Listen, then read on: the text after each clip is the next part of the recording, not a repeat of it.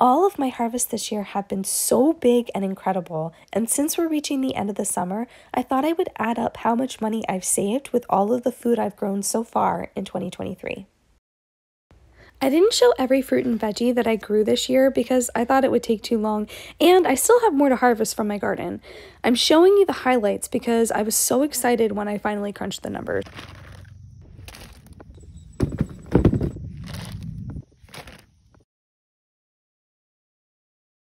I want to be very clear that my first year of gardening, maybe even my second, I did not save any money because I had spent so much trying to get it set up the way that I wanted it. And each year, I still spend money on supplies and seeds, although because I've been doing a lot more seed saving, that cost will go down and my total savings will go up. I also preserve most of this so that we can eat from the garden all year long.